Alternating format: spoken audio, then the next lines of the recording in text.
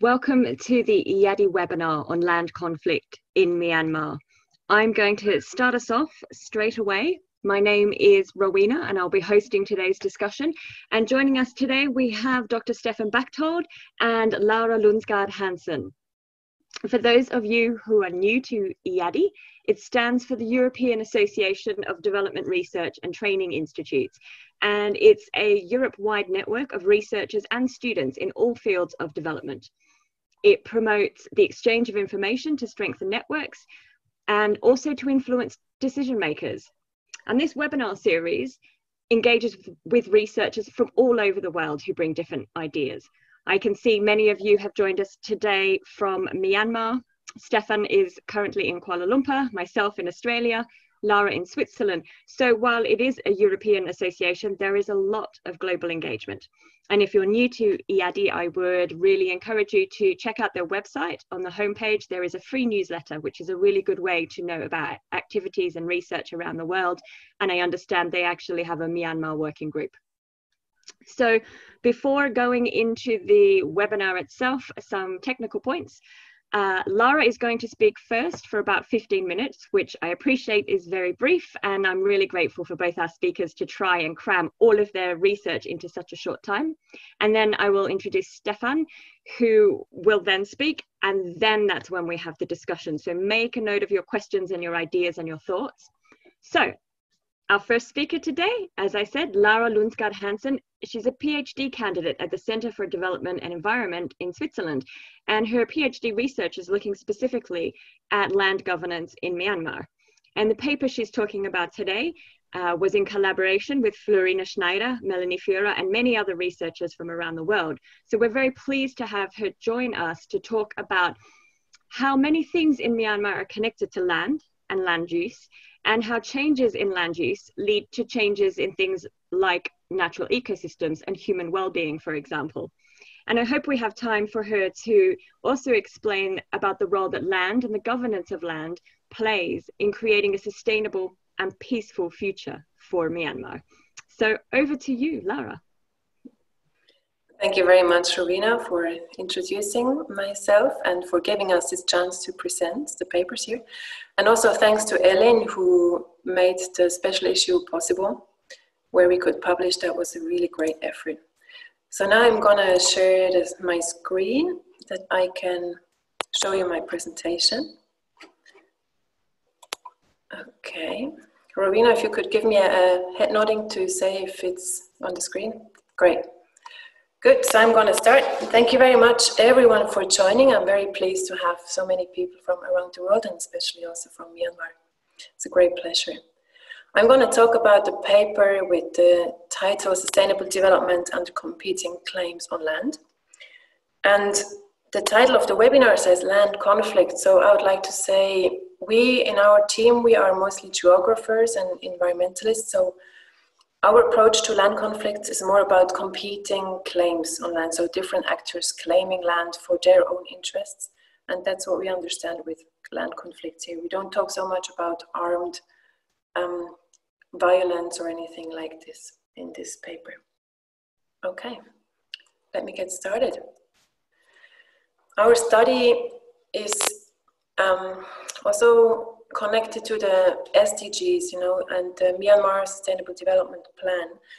And the plan of the Myanmar government tries to include 3 debates about development in Myanmar that are going on, and they're partly competing. The first one is development should be enabled through capital-intensive, large-scale monoculture agriculture and industry projects. Another debate is, well, we have so many smallholders, they're the backbone of the society. We need labor-intensive and small-scale traditional farming, grazing and forestry practices. And other people, they say, there's such a rich natural environment, we need to protect and conserve the nature. So these 3 debates, they all have one thing common, they need land for their interests. And that means it automatically leads to competing claims on land tenure, on access to land and land use. And what we have observed so far is that until now, the capital intensive projects have received the most attention so far. let's go to our study. Our study was conducted in the south of Myanmar, in Tanintari region, more precisely in Yepu Township. And this is a place where a lot of things were happening lately. So you see a picture on the bottom left, that's a model from the Special Economic Zone near Dawei, which is planned, announced in 2010, if I'm not wrong. We have the natural gas and oil exploration and production offshore, and the gas comes through pipelines onshore and goes all the way through Thailand, crossing Tanintari Nature Reserve. We have so many oil palm concessions in Tanintari region. We have the, as I just mentioned, the protected public forest, TNR. We have a lot of smallholders in the area. You see the light greenish color in the map. So this means there are many plantations for betel nut, cashew, rubber, but also some fruit trees, etc. So this is the environment where we made the studies, and we were based in a few villages. And now I would like to show you what exactly we looked at. So our research questions were, how do actor interactions shape land use changes? I think that's a pretty intuitive question, and later I will show you some drawings, and there the actors are usually represented with the gray circles.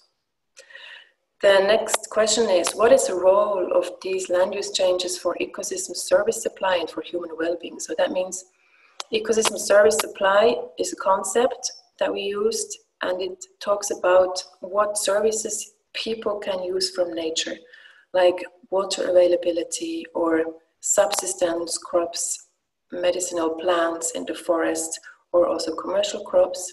So services from nature for people.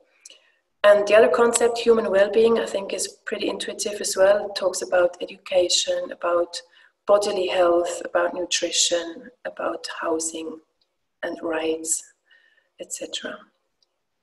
Our methods were very diverse because we were a big team with many different researchers. We used focus group discussions, surveys, interviews, mapping, transect walks, of course, literature review.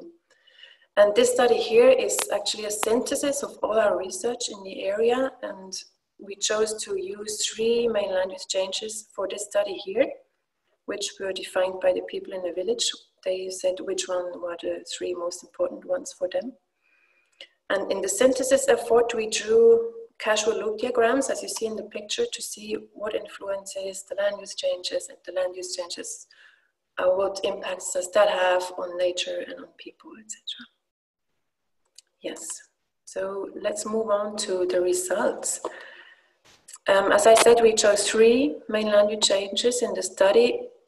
In this presentation here, I will only talk about 2 because 15 minutes would not be enough to talk about all of them. I will skip the protected public forest, but if you're interested in this, please ask a question later on in the discussion.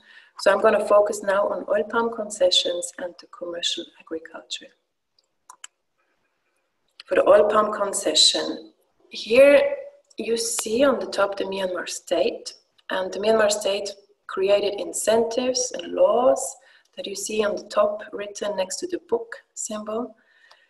And these incentives and laws could be used by oil palm companies to implement oil palm concessions. I think you're all familiar with this. And this reverting forest and smallholders, for example, cashew nut plantations into oil palm monocultures had, of course, a negative impact on nature, like the deterioration in water quality and availability, biodiversity, etc. And also a negative impact on local communities, as is clear for all of us. I think there's a deterioration in land access, also a deterioration in nutrition and income opportunities, clearly. Local villagers were not happy with that. CSOs, of course, also not. The KNU, the Karen National Union, also did not agree with this, but the oil palm companies were strong enough and also supported by the Myanmar state and the military to implement this. And Stefan Bechtold, he will talk about a study which is also related to oil palm concessions. I'm not going to talk more about this right now. He might do so later. The other land use change that we looked at was the commercial crops. This is more from the focus or the perspective of small holders and medium holders, let's say. And here we again had the Myanmar state at the top, creating incentives and laws which fostered the land use change for rubber and mixed crop plantations like betel nut, cashew nut, lime trees, etc. And in this case, we did not have just one type of actor joining this land use change, but many different ones. And we can start on the left side with regional elites. So these are mostly urban people who took this opportunity with these incentives and laws to say, okay, I acquire some land in a rural area and I plant rubber mostly. So this is for two reasons. Usually rubber was very promising at that time, even though it turned out not very promising in the end.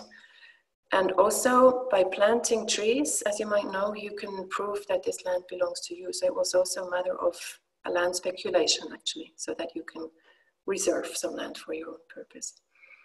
We also have regional but small companies who joined this phenomena as well, but we also have a lot of smallholders in the areas, and they joined in. They also wanted to prove that the land belongs to them, so they also started to plant permanent plantations. Contributed to this land use change very much as well. The implications of this land use change for the ecosystem services was mostly a decrease in biodiversity, because forest is very biodiverse, as you know. Also a decrease or a deterioration in climate regulation, water supply, but not as badly as with the oil palm concessions before. And through this land rush for converging everything to plantations, we had an increasing land competition, and prices for land, they shooted up into the sky. It became really expensive. And this has a negative impact on local communities, so they cannot really afford anymore to buy or to get new land if it is available at all. But it also had very positive impacts on the local people from their own perspective. They said, we benefit a lot from increased income. So we have an opportunity to generate income. And this in turn then enables us to send our children to school, to buy food that we want, etc. So we have here a mix of both, of positive and negative impacts for local communities, but from their perspective, they perceive it as rather positive than negative. But we really need to say it's not for all is it positive, and not necessarily to a satisfactory level of positive. So it's an improvement compared to before from their perspective, but not for all, and not like extreme improvement. Yeah, so these were the two land use changes that I wanted to talk about.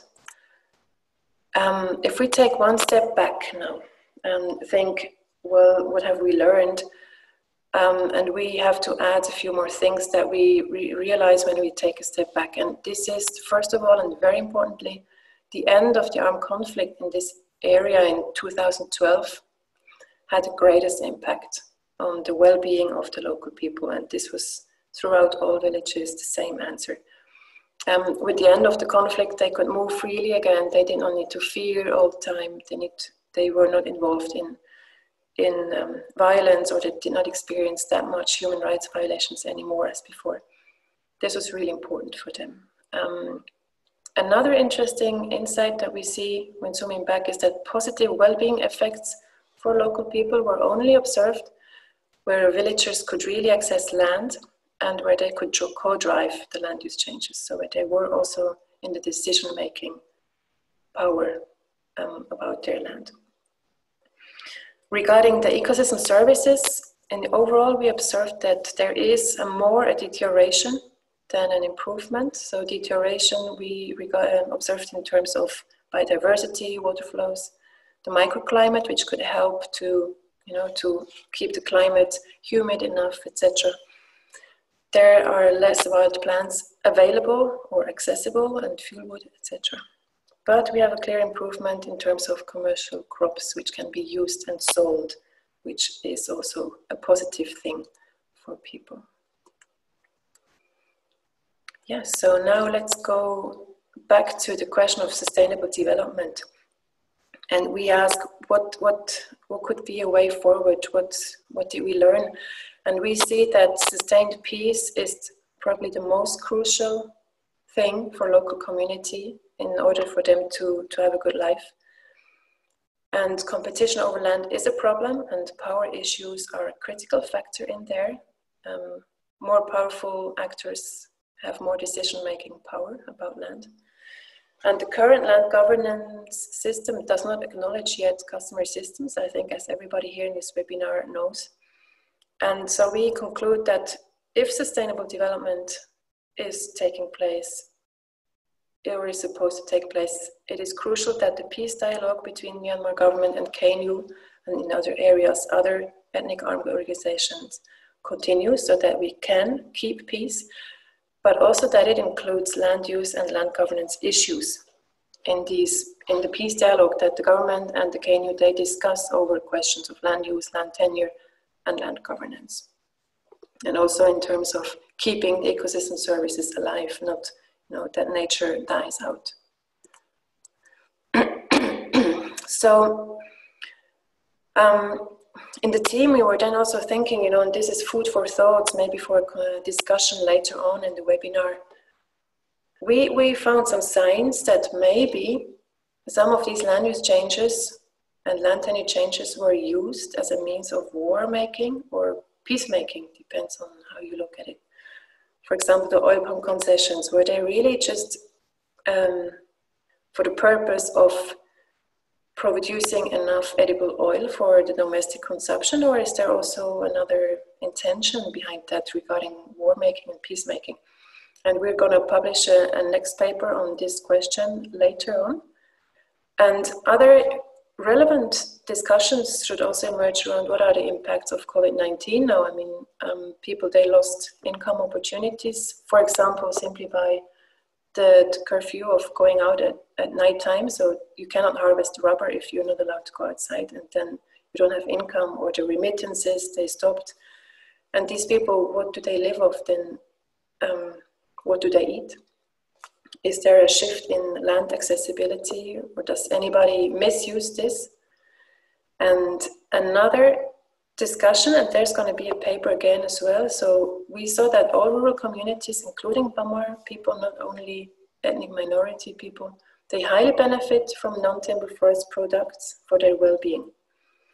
What does that mean then? I mean, if these lands are where the people collected are not under clear legal status, which is in favor of local communities, what does that mean in the future? Will they still have access to these places of collection in the future? Yeah, so these were just food for thoughts and for discussions. I'd like to thank you very much for your attention, also to Rowena. And here you see also the contact of the first author of the paper, Florina Schneider, and the link to our project website. Yeah, thank you very much. Thank you very much, Lara. And everyone make a note of any questions or ponder that over while I introduce our next speaker. From Lara's talk, it is really clear to us that land use and influencing that land use is a very complex issue. And some of you on this webinar are from the NGO civil society space, myself included.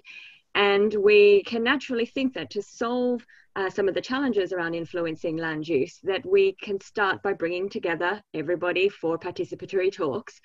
And that's where we need Stefan to talk to us about the reality of this. So Stefan Bachtold is an associate researcher at Swiss Peace. He is currently a visiting postdoctoral fellow at Monash University in Kuala Lumpur. His research focus is on critical post-colonial approaches, the role of new technologies in conflict, and the power relations that are structuring peace building and aid in Myanmar and around the world. And he's going to talk to us a bit about the approach of assemblage thinking, which is in his paper, co-authored with Joan Bastide and also with Lara as well. And he's going to talk about power in multi-stakeholder land platforms and discuss whether processes like those sorts of multi-stakeholder platforms are as inclusive and participatory as we might intend them to be. So over to you, Stefan. Okay, well, thank you very much for the introduction. I will try to share my screen here. And also thank you for everybody for joining. It's great to have the opportunity to present this research to an interested public, and also especially to Lara for already whipping up a few of the questions that I would like to engage with. I mean, especially when it comes to what are the links between these bigger questions of land use, land conflict with armed conflict, and also state building or state formation. So I would like to present a paper that we wrote, which is called Assembling Drones, Activists and Oil Palms, the implications of a multi-stakeholder land platform for state formation in Myanmar. It was also part of this special issue. And unfortunately, I think it was not made open access, but it should still be available via the Authors link. So if you are specifically interested and do not have access to it, you can email me to get a copy. Overall, my paper is a bit more conceptual. That's why I will start off by quickly presenting the research question, then give you a few ideas of the conceptual framework of our paper, and then go to the empirical findings and quickly discuss the conclusions and the broader implications of this. But I do agree with Lara that 15 minutes is awfully short especially to approach a more complex topic. So in our paper, we basically started from the empirical puzzle that, as you, I guess, are all aware with, that in 2011, the Myanmar government has announced a far-reaching transition. So that was Tencent's announcement to transition to peace, democracy, and a more open economy. At the same time, while the government has really changed its tone and started to emphasize inclusion and dialogue as a way forward, at the same time, you can also see that land conflicts in Myanmar have actually been increasing. And this is especially the case in ethnic minority areas. So our research question was how to make sense of that, how to make sense of land conflict and the role in this complex interplay between state formation, armed conflict, and international development in Myanmar's borderlands. So for this paper, we used a specific conceptual framework, and I think it makes sense if I spend a bit of time to actually make you appreciate the difference and to see where our research was coming from. And it is linked to our understanding of what the state actually is, to do research on how land conflict is linked to state formation. And for this, we used the concept of assemblages, which is post-structuralist conception. So it's not the typical kind of vanilla sort of flavor of ideas what a state is or how its formation works. So I would quickly like to give you three different concepts of how to think about a state and then show how ours, well, relates to those. So the most well-known conception of what a state actually is or how state formation works is the liberal model. And that is very much based on the understanding of the state as it has emerged in the global north. So it's a very widespread understanding. It's like the kind of vanilla go-to flavor. And it's also common among many international development actors, mainstream academia, but also the government in Myanmar. So central to this understanding of the state is that you would have the Weberian version of a state where one centralized bureaucracy, one monopoly of a legitimate force, and potentially you can combine that with a federalism.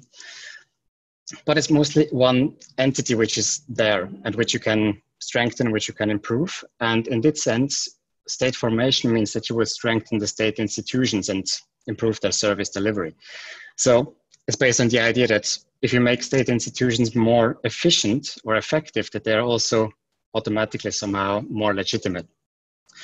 And in this view, state formation and development are complementary processes which are contributing to peace. And as you might guess, when you think about Myanmar, to apply this kind of understanding means that you have to tweak it and somehow force it over a reality which might look very, very different. So when you look at it historically in how state formation in Myanmar has worked, it's much more associated with decades of violent warfare. And that is more specifically the campaigns by the Tamudo against ethnic armed organizations. Also, you will see that in many ways, the state is projecting his power into areas where it didn't have access before. So not really having an automatical monopoly on legitimate force, but it actually happens via many different means. It happens via military campaigns. It happens via ceasefire capitalism, which was the model or the notion made popular by Kevin Wood. It happens through illicit economies. It happens through militias, development projects. So there are a range of different actors involved in this kind of production of authority. And state building and development are highly ambiguous. So to bring these two very different perceptions together, we used the concept of assemblages that I will now quickly give you a short introduction to. The idea behind using a different conception of what the state is to decenter that entity, the state. So in our analysis, we did not just accept the state as a given, which is there and which has always been there, but we understand it as the formation as a dynamical process, which is ongoing, which is, well, based on ruptures, on contradictions, on power, on conflict. And through these actually comes out something in the end which looks like a state, but it is continuously made and remade. So this approach is based on the work of Deleuze and Guattari. And following that approach, we consider that authority is not something which is automatically there or embodied within the state. It is something which is formed in networks of a range of different institutions, of people's practices, of discourses, of technologies, artifacts, and so on. These different networks are called assemblages, hence the name of the concept, and are imbued with power and tasked with addressing a societal problem. In our case, that was the land conflicts. So if you think this through, then in this view, states are not really built. I mean, they're never fully built. They are continuously made, remade, unmade in people's practices. And that includes private actors, militias, NGOs, international investment, and so on. And through those assemblages, the state can actually reach into people's lives and thus somehow become a thing. But importantly, and this is what really sets it apart from the first version of how state formation works, is that it's a highly conflictive process. It's not something which just goes smoothly. And this is why we, in our paper, argue that such assemblages are one way for the state to extend its reach into Myanmar's borderlands, and that often helps, that often happens with the help of international development actors. So this brings me to the empirical findings of our study, or more concretely, the empirical case. So we were looking at the oil palm concession review in Tanintiri that Lara has already mentioned in her presentation earlier. So this was a multi-stakeholder platform involving the state government, involving the Karen National Union, involving civil society groups, businesses, resident communities, international institution which was facilitating the process, and so on. So you can see it was a highly complex endeavor with many people involved. And this assemblage was tasked with addressing land conflicts around oil palm concessions in a rather contested environment, because all of these actors, they would actually have quite conflicting interests. So when you consider this multi-stakeholder platform, short MSP, from an assemblage perspective, an MSP cannot be seen as a non-conflictive way of improving the Myanmar government's dealing with land issues. what we took this MSP as is actually an arena. And it is an arena for the power struggles among those different actors. So as you can understand now, this is quite different from the idea of we bring everybody together at the same place, at the same table. We discuss things, we find solutions through dialogues. All of these elements are there, but that doesn't mean that power relations miraculously disappear at the same time. So in that sense, we use this empirical case, this MSP, as a way to show how international development and land conflicts are actually linked to state formation. And we are not so much interested in the platform itself. So in our empirical findings, we found that such a multi-stakeholder platform is a highly precarious and very fragile process. What actually holds it together is a range of specific practices that we identified through our research. So the first one would be that in the beginning, you have to forge certain alignments. So that means that a range of actors are pulled into the process in the name of development. And the conflicting interests which actually set these actors apart are glossed over. So concretely, that meant that when the platform started, many civil society groups were fiercely opposing it because they perceived it as another state-led mapping project. And based on their past experience, they went into opposition. So in the sense, they had to be specifically convinced and brought into the platform. It didn't happen automatically just because this platform was set or designed to be inclusive. The second aspect that we saw that holds such a platform together is that it tends to render many things technical.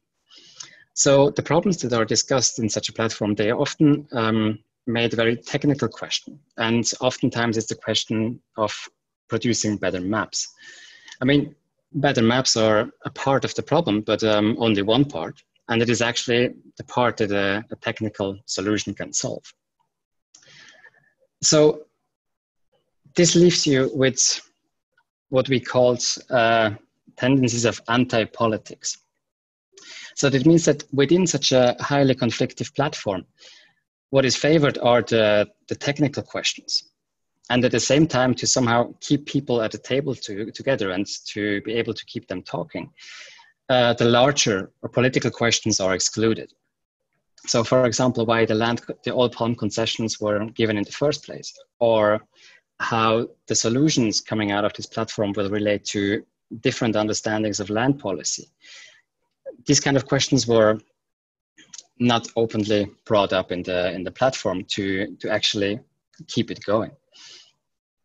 So in that sense, the access for less influential actors in such a platform, because it's designed to be inclusive and to make it participatory, is made easier than it was previously. I mean, for example, under the ceasefire capitalism model, you basically would have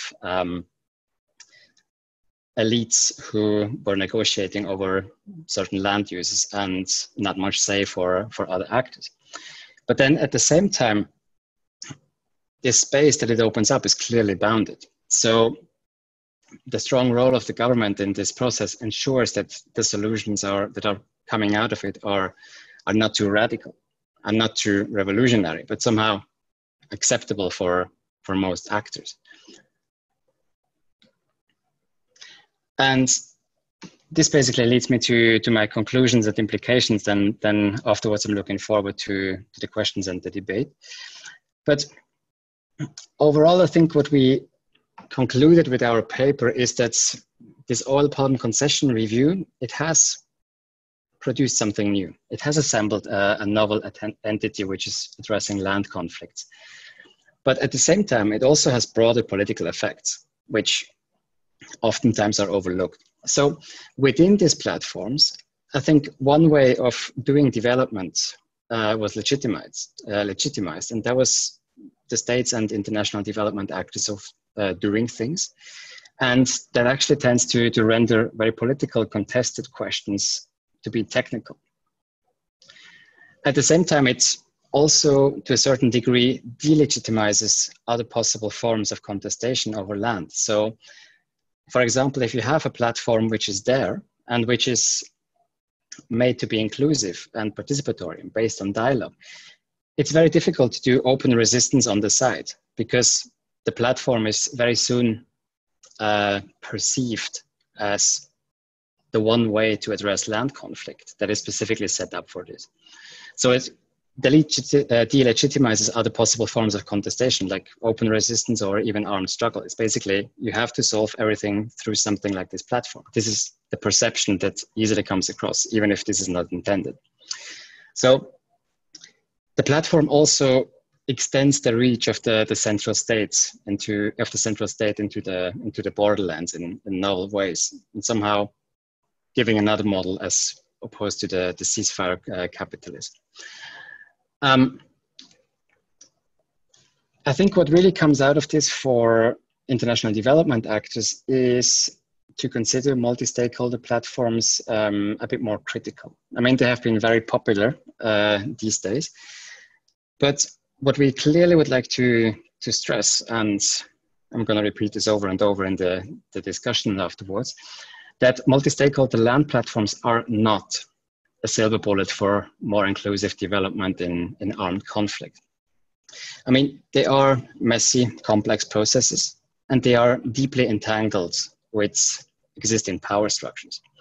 So these power structures, they do not simply disappear just because a process is designed to be inclusive. I mean, power is still at work. It might take other shapes and other forms, but it doesn't disappear. And in the end, these platforms, they can have outcomes which are rather ambiguous and which can even be rather contradictory. So at the one hand, they can open spaces for less influential actors, but at the same time, they can also reify and reproduce very exclusive power structures at a higher level. So it makes clear that in the end, it is not a silver bullet to just go ahead and bring everybody to the table and say, now we have a dialogue and then everything is solved. So in that sense, it's very different to consider international development intervention as an assemblage from the thinking that is usually done about them. And I think for us, it was rather helpful to see this process, which is complex, which is messy, which is marked by contestation and resistance, because it offers us an empirical way to basically understand how the actual practices of people, how certain technologies, how sitting together in a workshop, how that could be tied or linked to the broader questions of state formation. And I'm looking forward to the discussion, and I think I will close at this point. Thank you very much. Thank you so much, Stefan, and thank you also again, Lara. Now we are going to open for discussion. So if you would like to ask a question, please let me know in the chat, wave, or just say I have a question and we will queue them up. I have a couple of questions already to ask, and I'm going to start with Stefan because he's so keen to tell us that there is no silver bullet, and so we're going to ask you what is the solution. No, that would be unfair, but I think what is interesting is that you have said that MSPs can legitimize international development actors' way of doing things, so you end up with technical questions or technical solutions. As actors in that space, as international development actors, what can we do? This may not be part of the scope of your paper, but we'd be interested from discussion around this. What can international development actors do to be more aware of this? What are the other alternatives to an MSP? Mm-hmm. And Lara, while he is thinking about that, the question for you, so you talked in the example of rubber and mixed crops, that the benefits for the landowners were greater if they could influence land use. So I wondered if you have a little to tell us about how they influence land use. How easy was that? What were the challenges? Was it what sort of trends came out of that, if you have any insight to share? No, I mean, overall, I think it's it's quite common in our field to that many tools and approaches and techniques are somehow promised as a silver bullet. I mean, which is also because, in my understanding, development cooperation is a field where a lot of critical thinking actually happens. I mean, a lot of the actors are trying to constantly improve what they're doing and so on.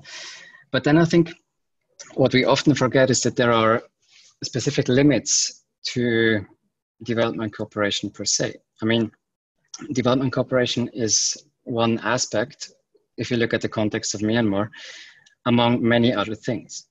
I mean, there are central government, there are ethnic armed organizations, there is a civil society, there are militias, there are local communities, there are business interests, there are geopolitical interests, and there's development cooperation.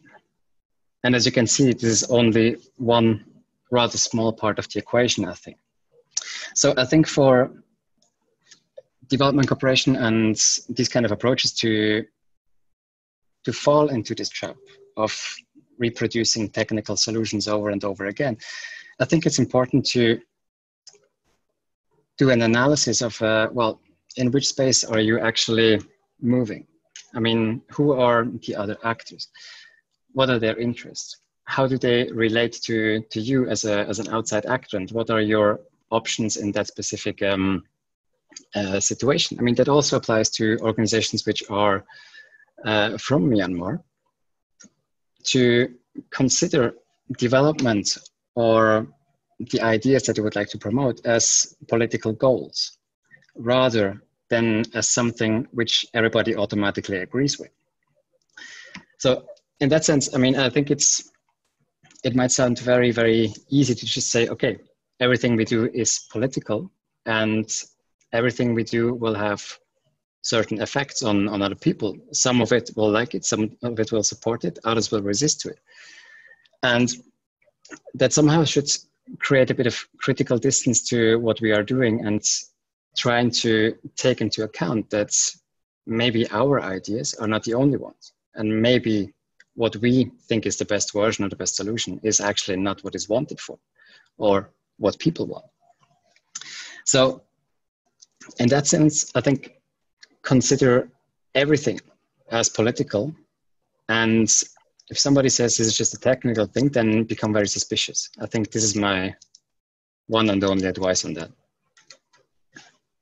Great, thank you. Lara, over to you to answer your question, and Stefan, while she's answering, you'll see that Edgard has put a question for you in the chat for you to consider. So over to you, Lara. Thanks for the question. So first, about how easy or how possible was it to benefit from rubber and mixed crops? So this was easier in the sense of just very normal farmers. They could access, let's say, seeds for rubber or little saplings for rubber. They could buy that from friends or from the local market, or they could grow that themselves for the betel nuts. So there, everybody could be, could build on its own self-initiative and just join in. And most of the people at that time already had land, which they used before for subsistence, for shifting cultivation. So they could get the things that they needed and just start planting themselves pretty much immediately after the ceasefire. So in this sense, it was easy and things were accessible all of a sudden after the ceasefire agreement with increased mobility and market access. But the challenges there are actually pretty big there, and I'm very glad that somebody was raising this question. Households, they tended to have shifting cultivation, and they of course shifted from one plot to another over a certain time. And with the new law, for example, the farmland law said you need to plant something so that you can prove, so that you can apply for land title. And that means they had to either, deforest the entire land that they used and plant everything, or just start with one plot, and that would mean that they at the same time lose the land that they could not start planting immediately. So again, that means most people then had a reduced size of land for their own purpose available. And we have a very big challenge also in certain areas where it's officially titled reserved forest. And this is a land category where farmers are not allowed to apply for land titles for commercial agriculture. We have that in many villages, and by coincidence or not, I'm not sure, this is often people where Karen villages live. And these, they did convert to rubber and betel and cashew, but they don't have titles for this. And this leaves them with an insecurity regarding their future and their land titles in the future. Another challenge is by building on self-initiative, many people, they bought or received seeds which were not of good variety. So for example, the rubber seeds, once there were trees, they did not produce a very high quality of rubber, and now they cannot sell it at a very good price. And people are often lacking skills, especially in the rubber area, for how to scratch and how to process. So they are really disappointed by the income that they now really have compared to what was promised at the beginning. Yeah. I think I leave it to that at the moment, and I'm very happy to take more questions, follow up on this. Great, thank you very much. Stefan, we have a series of questions about the MSP there. There's 3 that have come through, but you may wish to group them together, or we can take a break. But the first one was, how aware do you think Myanmar actors are about the concept of state formation, and do local counterparts see it in the same way?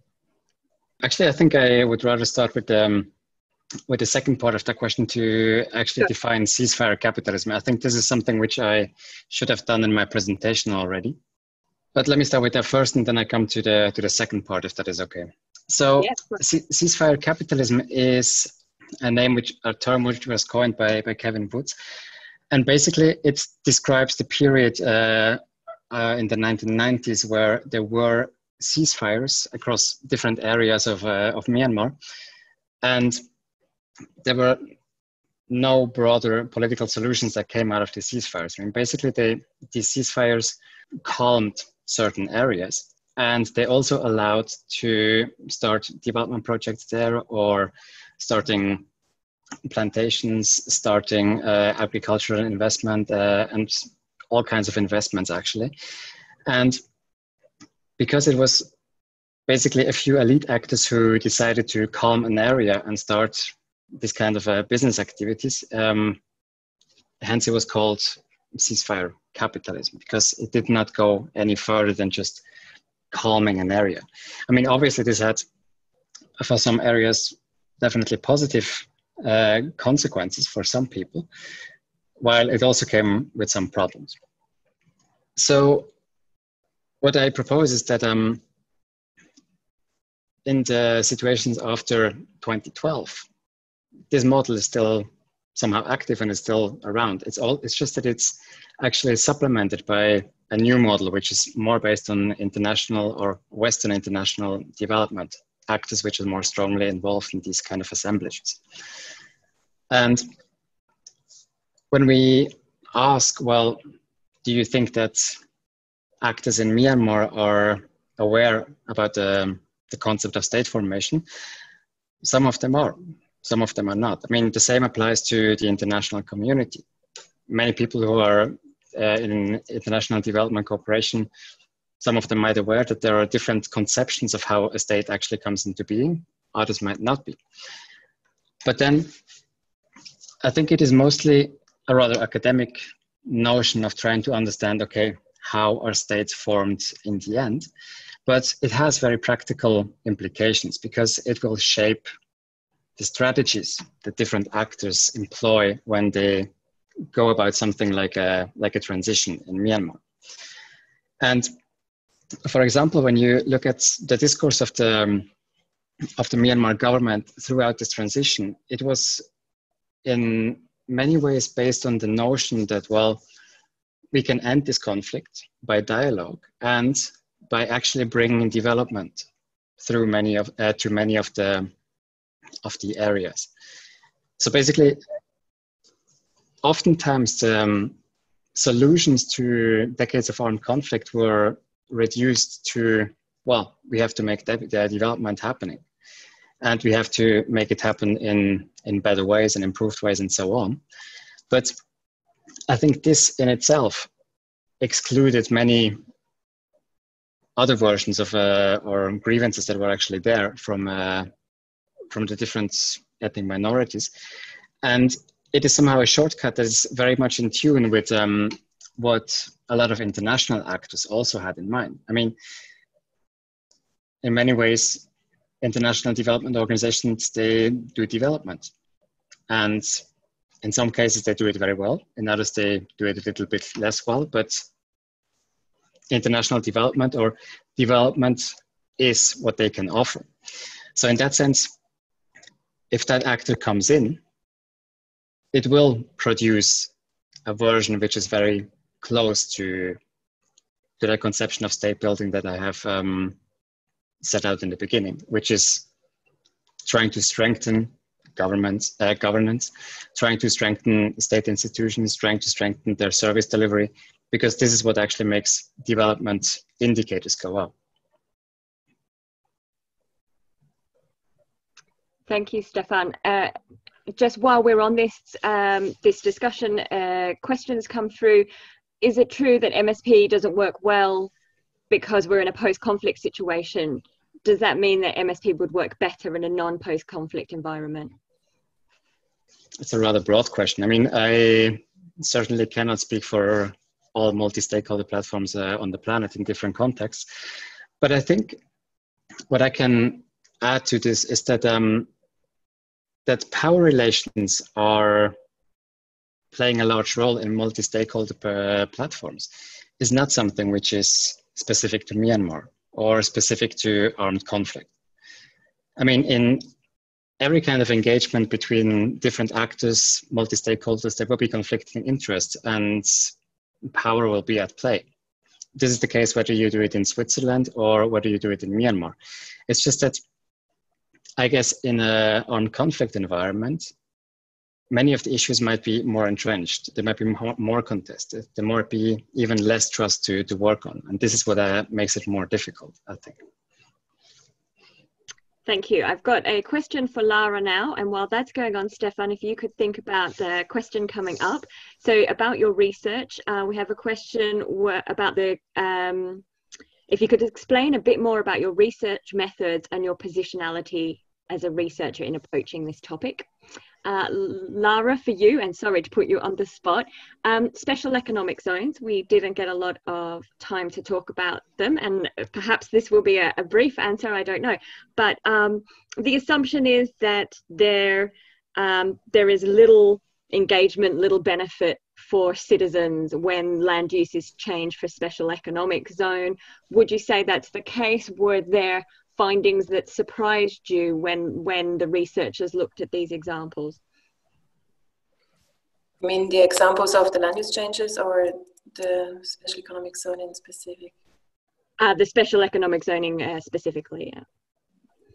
Okay. Should I go first or Stefan? If you're ready to talk, please feel free. I try. Yeah. So I agree that special economic zones, they don't really provide any, let's say, income opportunities for people just living nearby. Some might be getting a job in a factory or something, or in a hotel. But we observed a very similar situation with all these oil palm concessions, for example, that these places, they need a lot of workers. So there's a big creation of job opportunities, but very often they're not then filled with local people. And that causes an influx of migrants from other places, usually with different skills. So people who have already some experience, let's say in factories or so, or who have a bit another education than having experience in farming. So I agree that special economic zones would not so much help farmers in our villages, but actually do harm, because land prices are shooting up And pollution is coming in for sure, and fish. We also see that the fish population has been decreased by other port projects in the area, so that would definitely happen as well in the special economic zone. Do you think that answers the question, or should I talk a bit more about something else as well? No, I think that's great. And you have handily put a link to the paper where people can read more about the special economic zone and some contact details if people want to explore that with you further. So thank you. Otherwise, I'm happy to receive an email by the person who raised the question. Yeah. Great. So Stefan, I am just scrolling back up to your question there. So it was explaining your positionality as a researcher for coming up with this conceptual framework. Yeah, exactly. I mean, I think it's a very fair question, because when I talk about everything being political and so on, I should also situate myself in all these political contestations. So, I mean, in general, I am associated with a research institute in Switzerland, and for this specific article, I was actually asked by the organization who was facilitating the oil palm review from international side to come on board as an external advisor to somehow produce a view on what this platform is doing and what can be learned from it. So in that sense, I mean, on many of the more detailed kind of questions of how the intricacies of this platform were working, I don't have the information, because we were mostly talking about, well, what could be the broader implications, and we were using a very specific framework to write a conceptual paper of how can we use the case of the oil palm review to learn something about state build. So that was a bit the positionality. So in that sense, I'm not completely independent from that, and I'm somehow not completely part of it. I'm somewhere in the middle, where I hope is usually the best part to develop critical thinking. But yeah, I leave that to the judgment of others.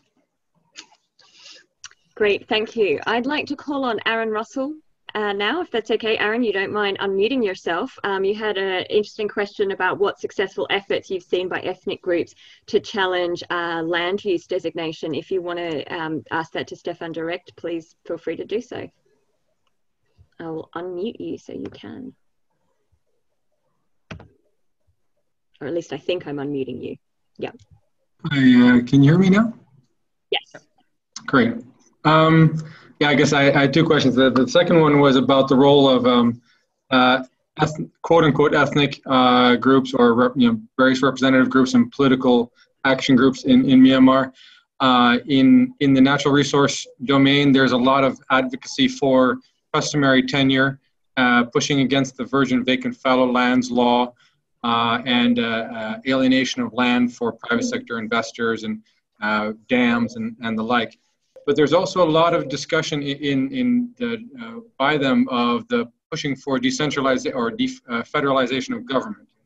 And sometimes it seems like the objective of federalization of government seems to be overwhelming the discussion over local decision making, the drawing of maps, the agency of local stakeholders, and defining how land should be used and natural resources should be used. So this may be a very big question and can't be answered all in one, but I was just wondering, from your observation, to what degree are people involved in the platforms that you've been involved in, the multi-stakeholder platforms, to what degree are the representatives, quote unquote, the representatives of ethnic and minority groups more actively motivated right now by pushing for the negotiations on the larger national federalism questions versus providing tools and really focusing on local stakeholder control and access over their natural resources and their land resources? There you go. Okay, well, thank you. It's definitely an interesting question. The problem for me is a bit that I wouldn't consider myself an expert on land questions, and I have to say, there my knowledge is rather limited. So what I can give you is more of an observation that maybe Lara can also complement, because she would know much more about these kinds of questions. But I mean, for me, what I kind of observe is that the land conflict questions, they are rather big, and there's quite a lot of organizations which are specifically set up to specifically address land policies and these kind of questions. And on the other hand, you do have a lot of organizations which are involved in the national dialogue and trying to support the peace process and so on. But to my understanding, these two communities of different organizations, they are rather separate, or at least this is my kind of observation, which is interesting, because I think there would be many overlaps, but I am not sure whether there are organizations who are actually present in all these discussions equally. But this is my personal observation, and I honestly do not base that on any specific data. So I'm open to hear other participants' ideas and observations on that as well. Fantastic, thank you. And if anybody does want to reach out and comment on some of the things, so we're not putting all of the spotlight on Stefan, please feel free to wave at me so I can make sure you have a chance to speak. So an observation that has come through, right, to call the process, the MSc process, messy, is not revealing who's profiting or who works on transitioning assets from one government form to the other, and who plays the international community into believing that talks are able to bring peace. So this was a question from Marcus. So Marcus, if I haven't done that, just do come in. Stefan, do you want to comment on that? Yeah, I mean, I do agree that silver bullets are a myth. They definitely are. And still, I have spent a lot of time in the last years of somehow trying to dispel this myth. And I think this is kind of linked to the fact that development cooperation, or also peace building for that fact, has a very high turnover of reinventing new techniques, new approaches, and also new silver bullets that are then brought in and said, okay, so we had all these problems in the past. Now we have a new approach who is going to solve a lot of these issues. And then a lot of the institutions would jump on the bandwagon. So in that sense, I do agree. Silver bullets are a myth, and there will not be no silver bullets ever. But then I think it's worthwhile to keep repeating that these kind of silver bullets cannot live up to the expectations they create. And this is among most of the stakeholders. So I think this is what you say when you call a spade should be, what you say when you say a spade should be called a spade. But then I also do agree that it would be helpful to have a much more detailed analysis of everything that has been going on within the platform, to meticulously, on a very low level, tease out what's happening, how power relations work, and so on. But then this is also something which is rather difficult to do in an academic paper. Because quickly what you end up with is a level of detail which fills books. And books don't get published in academic journals, they get separately published as books, academic books. And I mean, for this, I think it's a bit due to the nature of this research project that we did not go, or at least in my role, I did not go that deep that I could tell you exactly on who was doing what. It was more about trying to understand the general tendencies and work these out. But I mean, I'm happy to flag that for other researchers or for further research projects to follow up on. Thank you. Now, I'm conscious of time. I know there's lots of things to discuss, and our speakers have also shared their contact details. So you can also message me, and I'll make sure if there is anything that hasn't been asked, that I will follow it up. I want to see if we can end on something gazing to the future, perhaps. So Kinzor raised the point that it's been 2 terms have passed and land issues are still in limbo. Post-elections, will circumstances be any better? Can we think of any hope on the horizon? And it could come from Lara or Stefan, but indeed any of you working on this issue, please feel free at this stage just to unmute yourself. And what have we got that can give us hope looking forward when we talk about land use? Lara, you look poised to say something. Yeah. I hope it's going to give us hope. Yeah, this is a very good question, if post-elections circumstances will be better, and I honestly doubt it for the moment. I'm not fully sure, but I think that the current government is also overwhelmed how to address all these really deeply rooted and historic land issues. So I'm not sure if they're going to manage to solve them within the next election term. And also, in the Tanintari region, we have had a case which was really shocking to us as well. The democratically elected regional, chief minister, she was really pushing for this oil palm concession review and saying land should be redistributed to local people. And in the end, she got arrested for corruption. And so I really don't see which of these leaders are having intention of really solving all these issues, and it's extremely complex for the government to really addressing without making anyone angry. And that also refers back to the question that Aaron was posing: are local communities actually involved in fighting against this VFV law? And to my observation, I didn't see any, because usually local communities, they don't even know on which land category they live on, so they cannot really say to which law they refer to. And I only observed this at national level more, where the Land Core Group, for example, is trying to engage, or other CSOs and NGOs, to push for the government to change certain things. And I personally see the biggest hope in this group, national level CSOs, that are really trying to engage again and again in the political process for the new land law, for example, new land committees. Yeah. Great, thank you. Any further thoughts from you, Stefan? You're on mute, by the way. Yes, yeah. I just noticed that. Thank you. I mean, I don't know. Usually, I'm not the person that people are looking to in the end to make a hopeful statement.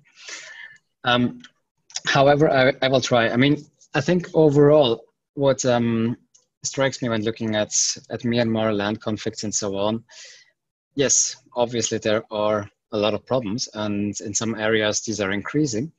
But then I think still the way that this debate or these discussions are held nowadays is very different from the way in which they were held if compared to the 1990s, for example.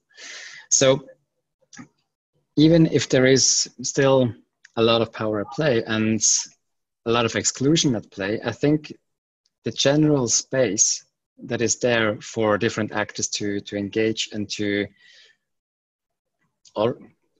already to speak their mind is bigger than back then. Maybe it's shrinking at the moment, but it's still, like, in comparison to the different decades, I think there still is hope that things might be possible if people keep engaged and people try to make a change.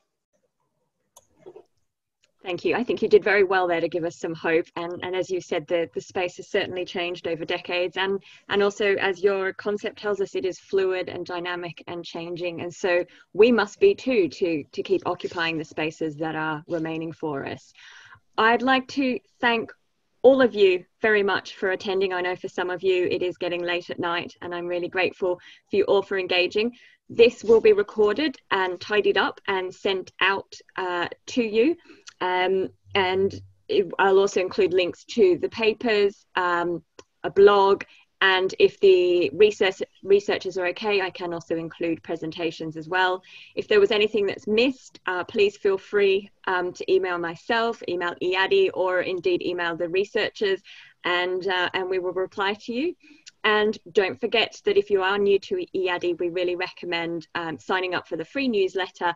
It is packed full of open access research, webinars, and has a Myanmar working group as well.